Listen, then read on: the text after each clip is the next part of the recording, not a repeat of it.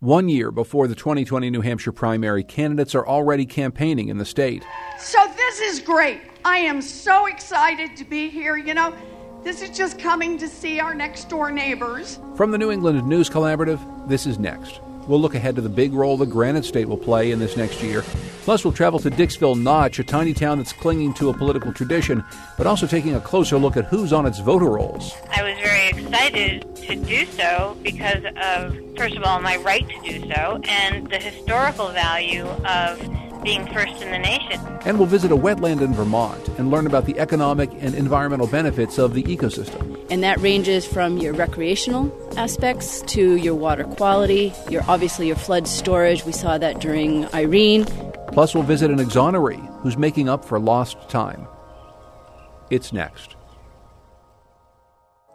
Next is powered by the New England News Collaborative, 8 public media companies coming together to tell the story of a changing region, with support from the Corporation for Public Broadcasting. I'm John Dankosky. Thanks for joining us. In about 1 year from today, if you can believe it, New Hampshire voters will participate in the 2020 presidential primary, famous, of course, for its longtime status as being first in the nation. The small state's outsized political role has made it a must-stop for politicians of all levels of popularity, and the list of politicians who've visited the state so far is growing fast, including a few visits from Massachusetts Senator Elizabeth Warren. So this is great. I am so excited to be here. This is just coming to see our next door neighbors. But this cycle, as other states move their primaries earlier, the role of the New Hampshire primary in the national race might be changing. Here to talk with us is Josh Rogers, NHPR's senior political reporter who follows Granite State politics very closely. Josh, welcome back to Next. Thanks for joining us. Good to be here with you. So, first of all, big picture, why is the New Hampshire primary so important? I mean, the kind of rule of thumb is that there's sort of 3 tickets out of New Hampshire is the kind of truism that people say, meaning that you need to come in first, second, and third to get on to the next voting states. And, that may have been somewhat true in the past, given the size of the field, given the way that early voting is encroaching on New Hampshire's primacy, given that there's only a week between Iowa and New Hampshire, and now with early voting, there's not much time afterwards when there are going to be huge votes in states like California and, Texas and Massachusetts. Those are all states, particularly in a Democratic year, that candidates are going to want to win. There are a lot of delegates at stake there. So how this is all going to play out this year, it's unknown at this point, but doing well in the New Hampshire primary is certainly something that anyone running for president wouldn't mind doing. Explain a little bit about some of the conventions that candidates have to partake in, the things that you just must do if you're going to be part of the New Hampshire primary, places you have to stop, people you have to talk to. What does it look like for people who are coming through? Well, whether or not you actually have to do these things, again, is an open question. I mean, traditionally, New Hampshire is a place where it's expected that you'll do some retail campaigning. You'll visit diners. You'll attend house parties. You'll have to stare voters face to face as they ask you questions about matters profound and parochial. And you're expected to demonstrate some sort of authenticity, some sort of ability to connect to voters. The subset of voters who actually participate in these things, be it dealing with candidates at a coffee shop or a house party, is relatively small, but it is definitely true that the political culture here is such that a voter who wants to go face-to-face with somebody who might be the next president of the country can do so. And while the fact that all of this plays out on cable TV to the degree that it may not have a generation ago certainly affects the way everybody acts, but candidates have to stare voters in the face here, and that's something that you might not get in a bigger state. Did Donald Trump change things forever for New Hampshire in the way that he conducted his campaign in the state last time around? Well, Donald Trump and Bernie Sanders both defied a lot of the sort of truisms about New Hampshire politics and competing in the primary. The kind of beau ideal of the primary. People think of John McCain. He held 100-odd town hall meetings the years that he won here and would stay and take every question until people were tired out.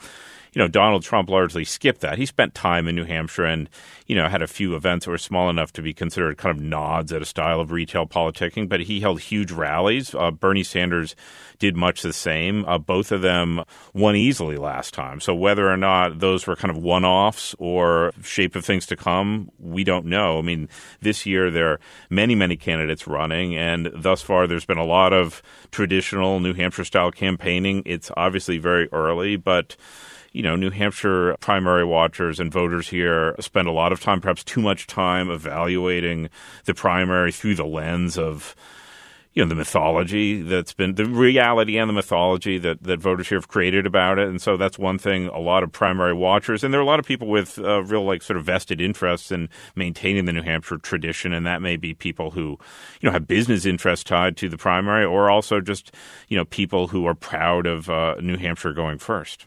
How is it different when it is Democrats running against an incumbent Republican and you see all of these different sorts of messages than in a year in which you have a bunch of Republicans who are challenging an incumbent Democrat? Does the way in which this primary campaign change at all when you're looking mostly at Democrats than Republicans?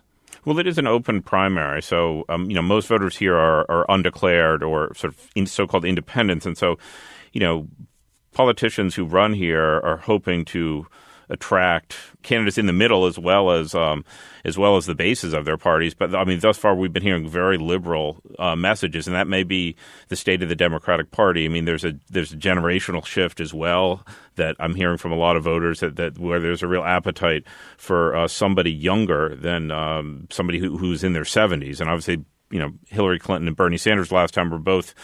They're both over 70. There are a lot of candidates running this time who are in their 40s and 50s, and a lot of Democratic voters are looking for a generational shift. And a lot of the issues that this younger demographic among the Democrats are talking about are certainly, more liberal than what I've heard in past years from members of the Democratic Party. Here's a New Hampshire resident, Arnie Arneson, speaking with NPR's Asma Khalid. I think that it's time for us to start creating a new bench. And the new bench isn't old. It shouldn't be white. It probably shouldn't be male. It's an interesting view, Josh, because you have Bernie Sanders, who obviously very popular in that state from neighboring Vermont. Elizabeth Warren, very popular in the region from neighboring Massachusetts. Two stalwarts of the liberal branch of the Democratic Party. And as you say, this has been a year in which liberals are looking for not necessarily just that voice or those policy proposals, but also for maybe someone who comes from a little bit different background. Are you hearing that from voters? Well, certainly I'm hearing that from a lot of voters. I was talking to somebody the other day who said, my one litmus test for me is, and this was somebody who just turned 40, and they said, if the candidate is somebody who has a child old enough that I could plausibly be friends with them, then they're off the table for me. And so that's something I certainly have not heard in the past. I mean, in terms of Sanders and Warren, I mean, one thing that's interesting is that they're obviously both from neighboring states. New Hampshire has traditionally been a friendly place for candidates from neighboring states, regardless of party, be they people from Massachusetts or Vermont or Maine, really, and going back a ways. And for Sanders, should he run, and for Elizabeth Warren, I mean, I think it's pretty clear that they see New Hampshire as a place that they better do well if they hope to do well in the race.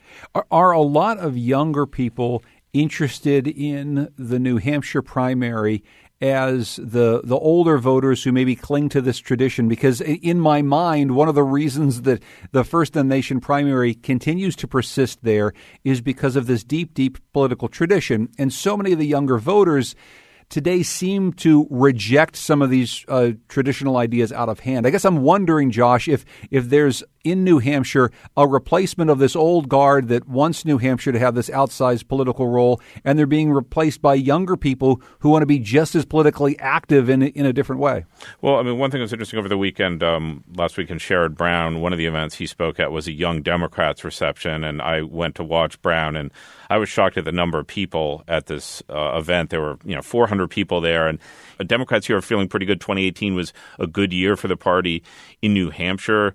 Our legislature is a citizen legislature full of old people, really. And this year there were a lot of young people who got elected. There was energy among young Democrats that that indicates that, political activists are certainly will probably continue to be excited about the primary. But if you look at some of the policies that they want also on, automatic voting, automatic voter registration, potentially vote by mail, I mean, those things are going to be a tough sell culturally in New Hampshire for some. And, in a way, the degree we move away from the sort of face-to-face, must register in person sort of culture, some of the aspects that have defined the New Hampshire primary, could fade with that as well. So, Josh, before I let you go, I want to ask one other thing, and you've been a political reporter in New Hampshire for a long time. Maybe you could just paint a picture for us, for our listeners, about what it's like to be a political reporter in New Hampshire as you head into such an important election in 2020, as you head into the New Hampshire primary. I mean, give me a sense of the things you're looking at and the things that you care about as you prepare to have this onslaught of people coming through your state. Well, I mean, right now, what I'm focusing on is just trying to get in the room with these candidates, get a sense of what they're like, get a sense of the almost bodily response the crowd has to them, whether or not people are drawn to them, whether or not people are hanging out after they're done talking or whether they're just kind of bolting. You're trying to get a sense of, with so many Democrats running, there's a question about how many local political allies and operatives there are who know New Hampshire well, who are hireable, or whether they're all kind of off the market. There's that level of scrutiny. And it's also just talking to voters and finding out what they are looking for, because there is something in this field for most people, Democrats at this point. And it's hard to keep them. It's hard to keep them straight. Frankly, it's hard to go to all the events. Right now I'm the main reporter for. We'll kind of farm more of this out to my colleagues. But right now, I'm skipping events every day because there's just so many candidates visiting at this point. And a year out, it's time to get going for these people in such a big field. But we're a long ways from knowing who the voters will gravitate to. And in talking to voters, a lot of them are happy to kick the tires for a long time here. I've heard very little for I'm going to vote for Elizabeth Warren or Bernie must absolutely get in the race for me to be satisfied. It's going to be a very interesting year for you. I want to thank Josh Rogers, NHPR's senior political reporter. Thanks so much, Josh. I really appreciate it. You're welcome, John. One of the primary's many traditions starts right at midnight, when the world's attention turns to the tiny North Country community of Dixville Notch. Le petit hameau montagnard de Dixville Notch. Voters in the New Hampshire hamlet of Dixville Notch receive ballot papers, ready to cast the first election day votes in the presidential race. Since 1960, voters there have cast their ballots first in the nation. But a recent investigation into Dixville Notch's elections could threaten the future of its midnight voting tradition. For NHPR's State of Democracy project, Casey McDermott reports. As long as you're not camera shy, voting in Dixville Notch comes with plenty of perks. Take Peter Johnson. He cast his ballot there for more than 3 decades. Whenever he walked out of the voting booth, he walked into a row of reporters, eager to hear his take on the race. Republican Peter Johnson said he's looking for someone who can break the gridlock in Washington. And for him, that's Newt Gingrich. Because of his experience, knows how to run the show down there. Dixville Notch isn't the only town that votes at midnight, but they've been doing it the longest, so they get most of the press coverage. Reporters rush to interview Dixville voters like Johnson because they're some of the first people in the whole country to vote for president. So through the years, Johnson's political commentary has appeared everywhere from CNN to the Sydney Morning Herald. But all of those news stories left out one crucial detail. Peter Johnson doesn't actually live in Dixville Notch. That detail recently came to the attention of state election investigators. Here's Peter again. Last year, I got this letter, and we're going to fine you X amount of dollars because you're not a resident. Peter Johnson's story is complicated. He used to live in Dixville, but that was back in the 1990s. He moved away when his property got tied up in a messy divorce case, but he always intended to go back.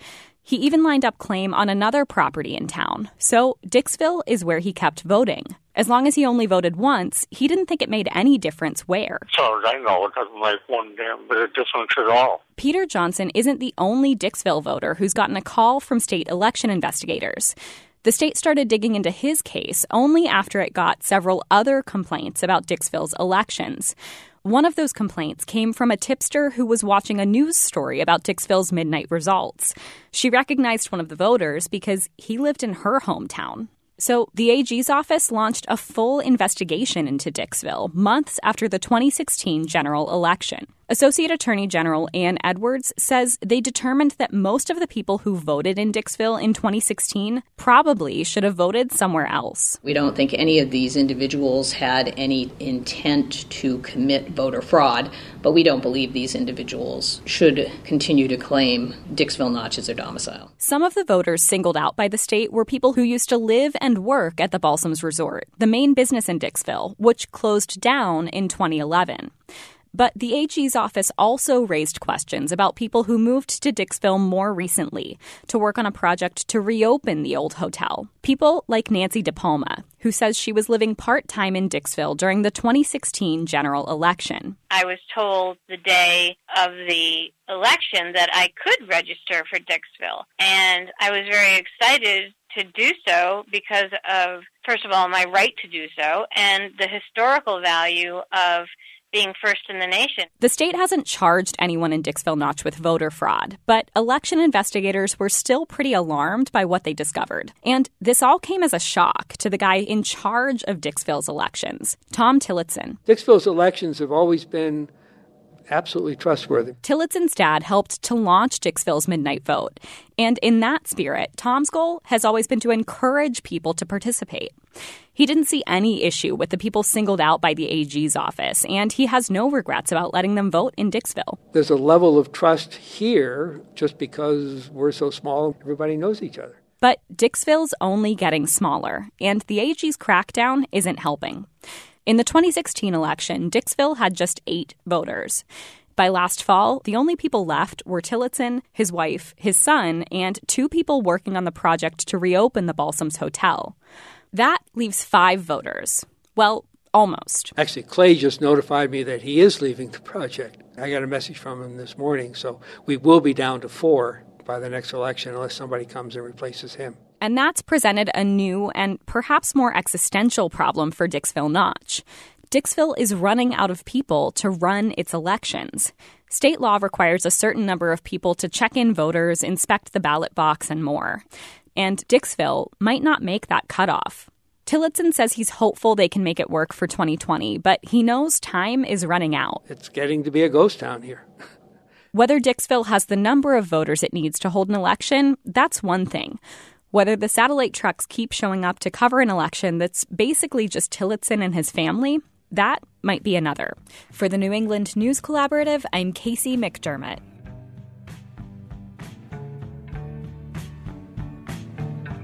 Coming up, we'll meet an exoneree who's putting his life back together after years behind bars. But first, why wetlands matter. It's next.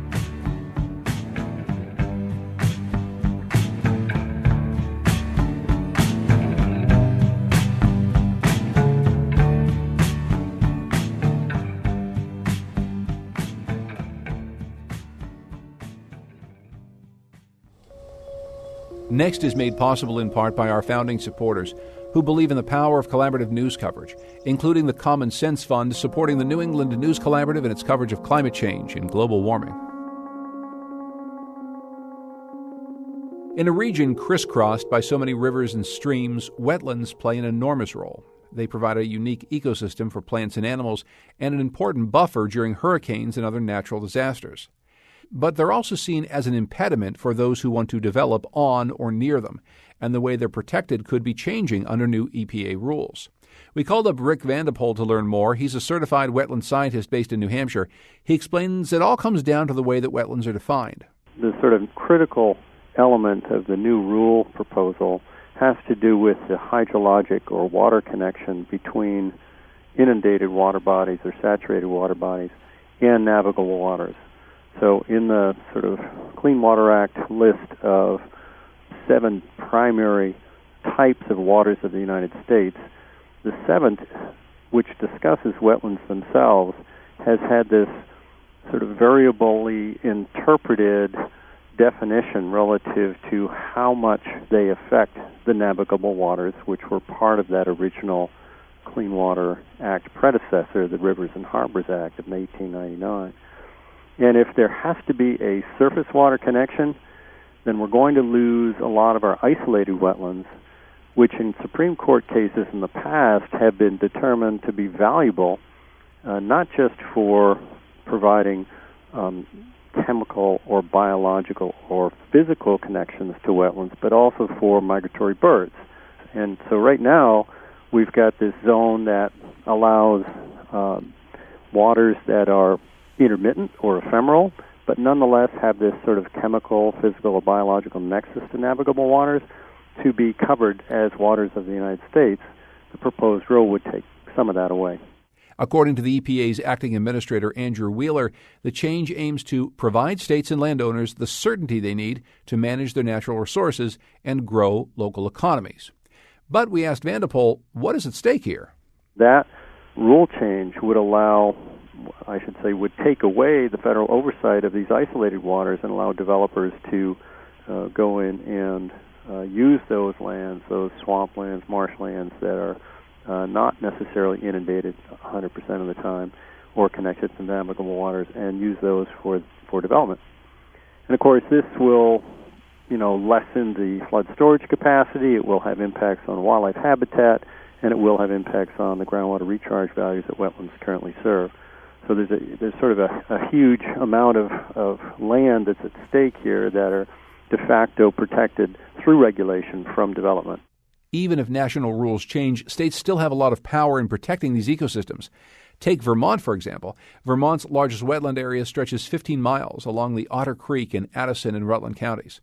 The area is richly diverse, and it hosts rare plant and animal species. The wetlands also serve as a giant sponge capable of absorbing floodwaters. VPR's John Dillon reports that in the midst of the Trump administration's proposed changes, local groups are talking to the state about how to provide greater protection for the Otter Creek wetlands. A wetland in winter can be a very welcoming place. One, it's easier to walk, actually. And two, there are no mosquitoes right now. Sure, no People think we're kind of nuts for going out in places like this during mosquito season. That's Mark Lappin, a professor of environmental studies from Middlebury College and a member of the Cornwall Conservation Commission. We've met up with 3 people from the State Wetlands Program who want to get a close look at these wetlands in winter. And because the water is frozen, we won't need to battle bugs or wear waders, just snowshoes. There are many types of wetlands: bogs, fens, marshes, and swamps. The things that really matter in wetlands are how high the water gets, how low the water drops, how high peat builds up, and if there's water movement that brings oxygen and nutrients. And so there's amazing complexity in here with those factors, and a lot of it's related to what's happening underneath the ground. As we meander through alder shrubs and around green ash trees, Lappin challenges ecologists Tina Heath and Charlie Hone to identify what looks to me like a bare twig poking out of the snow. Here's another one for your winter botany skills. The one we were just looking at. Ooh, dead plant ID. That's our favorite. Lysomachia? That's what I wondered about, too. Oh, is it one of the nettles? False nettles. Yeah. It is false. Glomeria cylindrica. Yes. The 3,500-acre Cornwall Swamp is within a state wildlife management area, which means it's pretty much protected from development. But that's not true of the entire Otter Creek wetland complex, which is sort of what we refer to, from Middlebury down to Brandon. Zapata Courage is a state district wetland ecologist for Addison, Rutland, and part of Bennington counties. She's working with local conservation commissions and other interested groups on the first steps to what could be greater protections for more of the 1,500-acre Otter Creek complex. As an entire wetland, it provides all 10 functions and values that have been identified as being important to protect in the state of Vermont. And that ranges from your recreational aspects to your water quality, your flood storage. We saw that during Irene. In 2011, Irene pummeled the state with heavy rain, causing widespread flooding in river valleys. But here, the Otter Creek spilled over into the surrounding floodplain and wetlands, which soaked up the surge. Middlebury was mostly spared. UVM did a study to look at if the volume and velocity that was experienced in Brandon had been maintained all the way through to Middlebury, what would have been the resulting damage? And the calculation was $1.8 million. So there's clearly an economic value to these wetlands. They also filter and clean the waters that drain into Otter Creek. They provide a home for rare species like the endangered Indiana bat. Mark Lappin says the wetlands serve as nature's reservoirs for biodiversity as the climate changes and invasive pests spread across the landscape. There's a butternut behind us, a dead butternut. So there used to be a lot of butternut in this forest along Otter Creek, and that's another one that's been lost to disease, the butternut canker. So we've already basically lost elm and butternut, and we're about to lose ash from this ecosystem. There's a lot of stresses on our forests. All of the Otter Creek complex is defined as a state Class 2 wetlands, which means they're protected with a 50-foot buffer, and permits are required for development within the wetlands. There's some movement to reclassify all or part of the complex as Class 1 wetlands, which expands the buffer to 100 feet. Development would be allowed only if there's a compelling need to protect public health and safety. Under either classification, farming and forestry are still permitted within the buffers. Lappin is a member of the Cornwall Conservation Commission, which has started talking about the Class 1 protection. He calls the wetlands an oasis of diversity. This swamp, except for these few fields along the edge where it's better drained, has never been cleared. So the biodiversity in here it's not even known yet. And we value that. Without a state rule, wetlands regulation defaults to the federal government. Zapata Courage, the district wetlands ecologist, says the community focus on the wetlands is happening as the Environmental Protection Agency, under President Trump, has moved to roll back federal wetlands protections. The Otter Creek complex spans several towns and involves multiple landowners. Courage says the discussions about reclassifying are at a very early stage. This may never get beyond this stage, right? It might not. It may be an overwhelming process. And that's fine. The fact that these conversations are even happening to begin with, that the questions are being asked, that there is a level of recognition of the value of the wetlands within their communities is occurring, that itself is a win. And the community work continues as town conservation commissions consider what to do next to conserve the Otter Creek wetlands. For the New England News Collaborative, I'm John Dillon. Given proposed rule changes that could threaten wetlands protections, it is interesting to see a big bipartisan effort at the federal level to conserve land and provide protections for our region's rivers. More than 65,000 miles of river run throughout New England, many of those heavily populated and industrialized, like the Connecticut River. But only about 360, or less than 1% of those miles, have achieved a rare national distinction, wild and scenic. These are rivers designated by Congress as having a special natural and cultural importance. The newly passed Senate bill would add the wild and scenic designation to sections of the Nashua River in Massachusetts and New Hampshire, sections of the Lower Farmington River and Salmon Brook River in Connecticut, and sections of the Wood-Pawcatuck watershed in Rhode Island and Connecticut. The bill is expected to go to the House later in February. Last year, Connecticut Public Radio's Patrick Scahill took us out on one of the rivers that already has that designation, the 8 Mile in southeastern Connecticut. Here's the story. The trees are dense, the path is narrow, and everywhere there's the sound of water. I hike to a clearing and hear it dashing against rocks below, clouds of mist wafting over my trail. This is Devil's Hop Yard State Park, a place I've always thought had one of New England's more unique names. So I asked my guide, Rob Smith, where it came from. I mean, there's lots of different tales. Smith was a park manager here for about 10 years, and he says the mist coming off the falls can get a little spooky. They attributed the potholes to the devil as he was climbing up over the rocks here, getting his tail wet, and his cloven hoofs as he leaped from place to place going up the falls created these potholes. Today, Smith and I are exploring a part of the park where the 8 Mile River runs through. It's a watershed that's 40,000 acres of forests, fields, and fast-flowing cool rivers. It's a beautiful spot.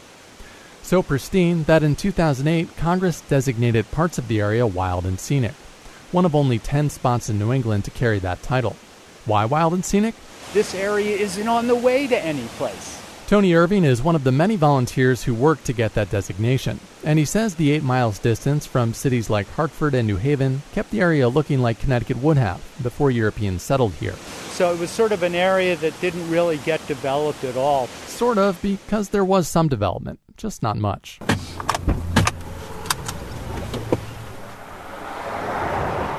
As we hop in a car and travel from the 8 miles western branch to its eastern side, Irving and Smith explain how colonists had a lot of trouble farming here. The soil was rocky, which made it hard for villages to expand, and when the west opened up, populations dropped. Still, as I learned a few miles later, some families stuck it out. We're walking down what was the original road through here. David Bingham says his family's history on this land in Salem goes back to the mid-1700s.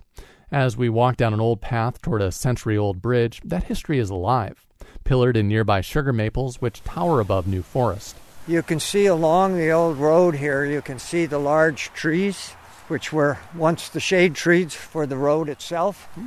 And so this would have been the main thoroughfare when my father was young. As we talk, a tiny winged visitor interrupts us. Friendly little bug on your neck here. There we go. Don't worry about it. That's damselfly. Very pretty. It's actually fun to watch them come, and they actually slap the water in the stream. Bingham points out wildlife. There are state-listed rare plants, which help the area get its wild and scenic title. There are invasives, which present new challenges, and then there's just the beauty. As we talk, a turkey vulture soars overhead, and between the natural sounds and flowing water, it's hard to leave. But Tony Irving has a schedule to keep. He's eager to show off the river. Okay, well, on to our next spot, which is going to be the Ed Bill's Pond Dam. In the car, I tell Irving I actually visited this spot back in 2015.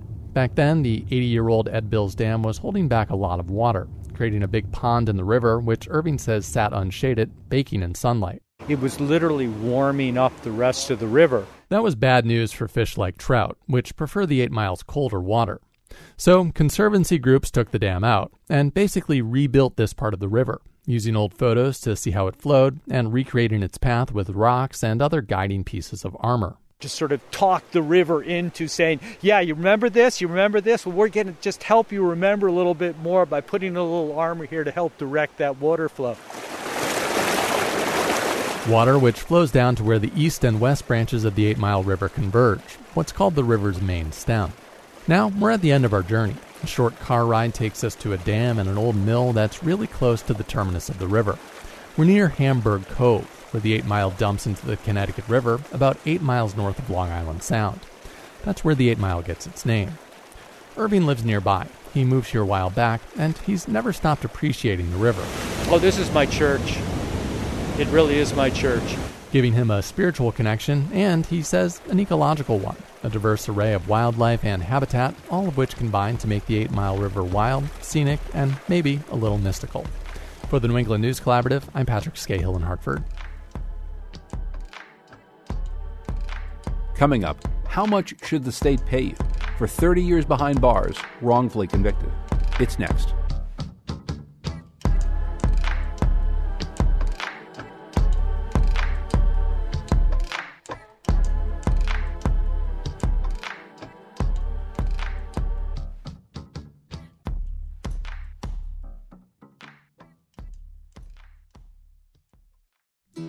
Next is made possible in part by our founding supporters who believe in the power of collaborative news coverage, including the John Merck Fund, supporting the New England News Collaborative and its coverage of climate and clean energy.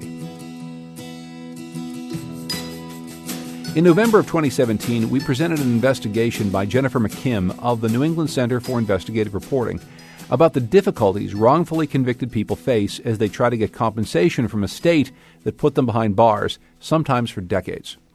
Most states have some sort of law that allows the wrongfully convicted to file for compensation, including every New England state except Rhode Island. The amount of compensation ranges widely from the state of Vermont, where a person can receive between $30,000 and $60,000 for each year in prison, to New Hampshire, which caps the total award at $20,000. When we talked to Jennifer McKim, a 2004 law was still on the books in Massachusetts that capped an award for wrongful conviction at $500,000. But she told us that because of a needlessly complicated system, very few exonerees have benefited. 67 people have filed for it. Less than half have got it. The average payout is about $364,000, and it takes forever. She introduced us to Victor Rosario, who was wrongly convicted of an arson in Lowell, Mass. In 1982 and was in prison until his sentence was overturned in 2014. It's no money in this whole entire world that they can pay even for one day to be a wrongful conviction. I don't think so. I not believe that, because if you look at it, all the things that has happened into my life, beginning with the loss of my mother, beginning with the loss of my father, beginning with the loss of my children, then I never grow up with them. They never grow up with me. I met my daughter after almost 36 years. I met my daughter some 2 months ago, and we having a reunion together. You can tell me, see that amount can pay at least for that. It's not money. It's the system need to be changed. That's what it is. The system need to be changed, and this thing not continue to happen. Last year, one part of that system did change. The cap for an award for wrongful conviction in Massachusetts went up to $1 million. But the change came too late for the man we'll meet next. Mark Shand wrongfully spent almost 3 decades in Massachusetts prisons, 5 years after a judge vacated his conviction, and a year after a hard-fought settlement from the government. He's making up for lost time. As New England Public Radio's Karen Brown reports, Shand is now opening a chain of smoothie restaurants in Connecticut.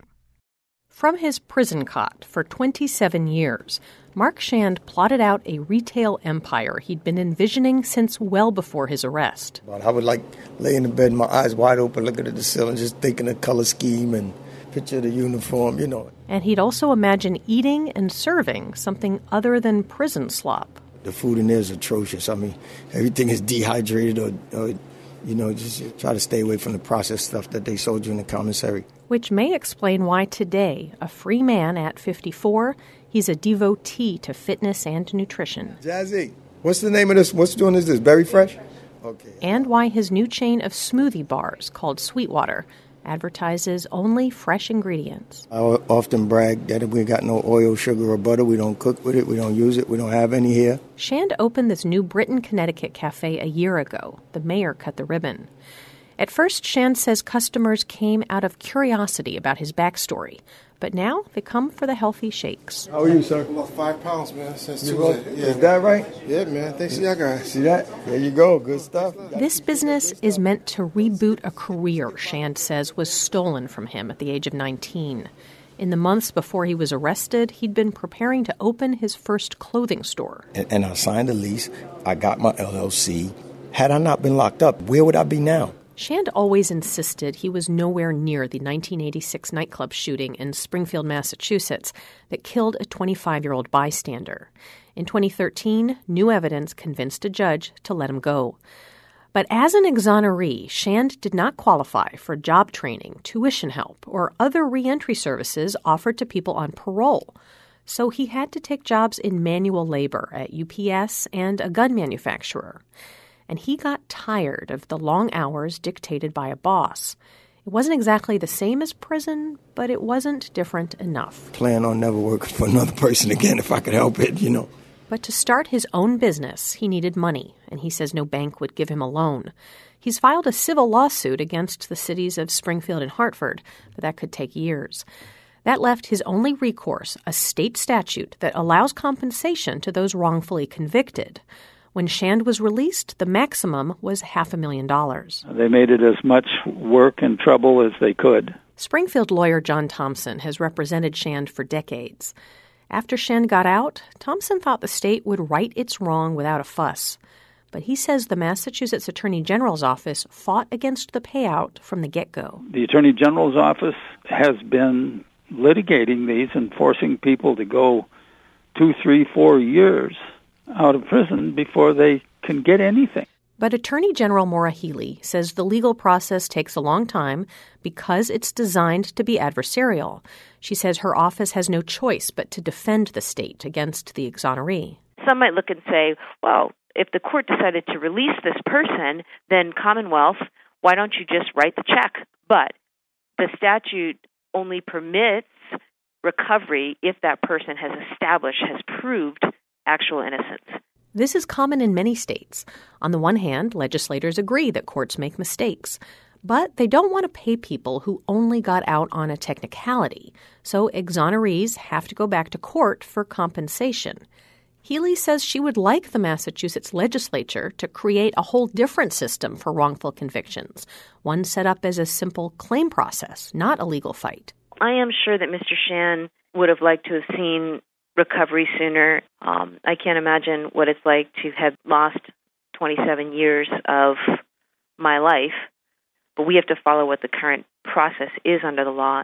Since Mark Shan's case, and partly because of it, future exonerees will have it somewhat better. We found that the law wasn't working the way we expected it to. State Senator Patricia Jalen helped write the compensation law in 2004, and last year she helped rewrite it as part of the Massachusetts criminal justice overhaul.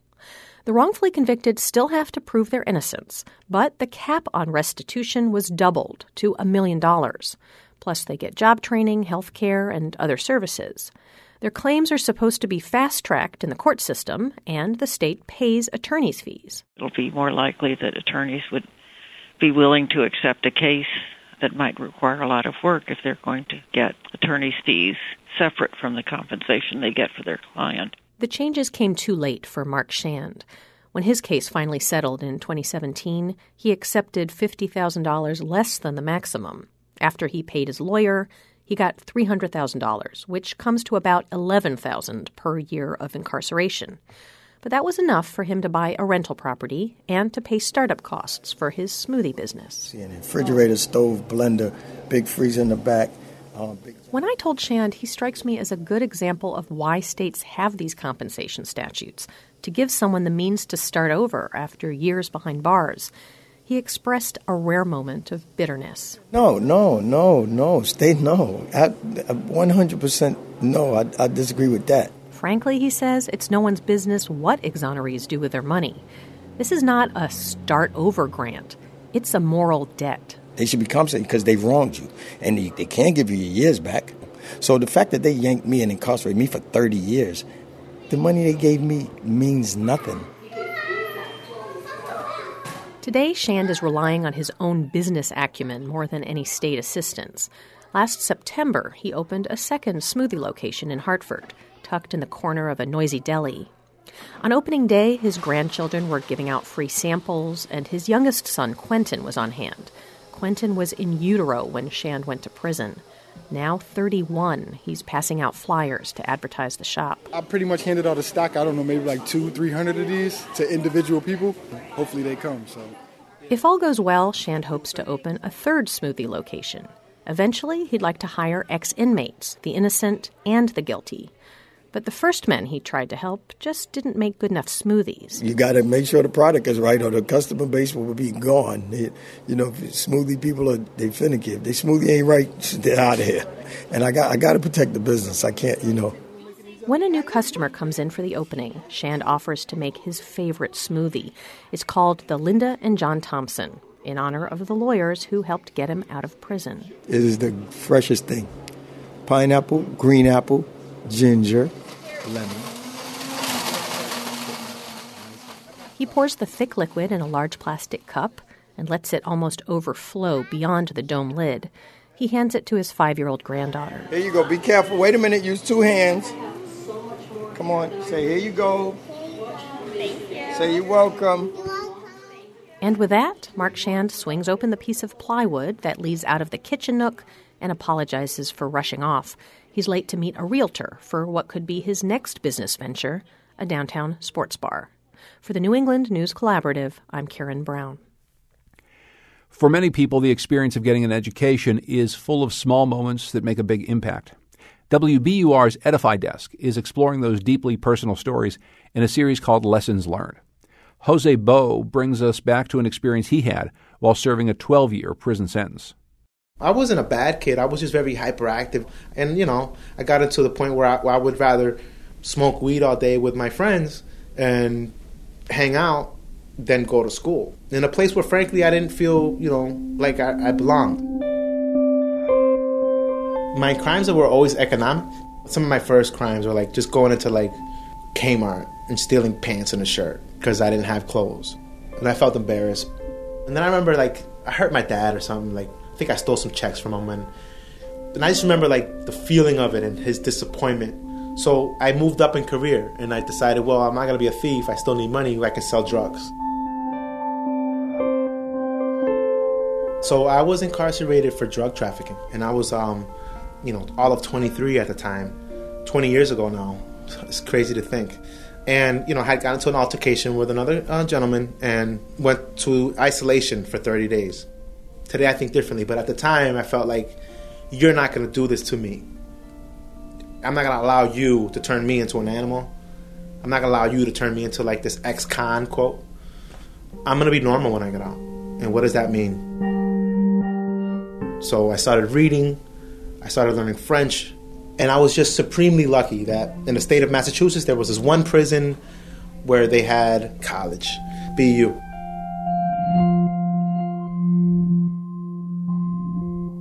It's like being released every day. The teachers who came in were kind. They weren't scared of us. They didn't buy into the fact that we were animals, I think. At least they didn't show that. Dr. Baker. She taught us history of music. And when I got to her test, she played like a 30 seconds of music. And I wrote on two white line papers back and forth. Both sides were full, and I handed it to her. And I remember putting like details that really had nothing, like this guy's second cousin was a baron of like whatever, and he had 14 wives. Her reaction kind of threw me off. She was so impressed, and she mentioned to me like I've taught at Columbia, and I had heard of Columbia, right? She's like, I taught at Columbia, and I've never seen that. And she wrote me this beautiful letter of recommendation, and it said I was going to graduate with honors, and she was right.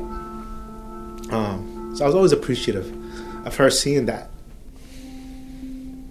I think being in a position where people, and you included, have been telling you how bad you are for so long, that to know that's not always true gave me an energy that I took through the rest of the college career. I ended up being valedictorian. In the graduation, you can hug your families, you can walk around with them. It was a really open time that was almost unheard of any other time besides now. I remember sitting on my bunk and running my fingers over the raised ink and saying, "Oh, this is real." It was the first time I had finished anything. I had quit relationships, I had quit on society, I had quit on myself and family, and for so long that finishing this degree really changed me.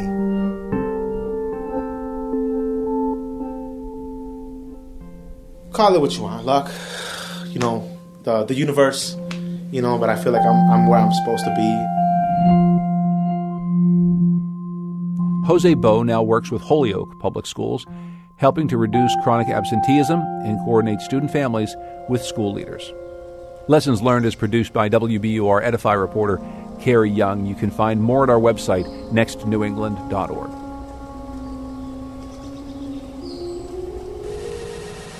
You can also find our show wherever you get your podcasts. Just search for Next New England. And if you like what you hear, be sure to rate and review us on iTunes. Next is produced by Lily Tyson. The executive producer is Katie Tolarski, and the digital producer is Carlos Mejia. We had help this week from Jonathan McNichol and Andrew Perella. Our theme music is by composer Todd Merrill. You can hear more of his music at toddmerrill.com. Thanks also to Goodnight Blue Moon for their song, New England. The New England News Collaborative is funded in part by the Corporation for Public Broadcasting, with support from Douglas Stone and Mary Schwab Stone through the Smart Family Foundation of New York and the Melville Charitable Trust. It's powered by WBUR Boston, Vermont Public Radio, New Hampshire Public Radio, Maine Public Radio, The Public's Radio, WSHU Public Radio Group, New England Public Radio, and Connecticut Public Radio.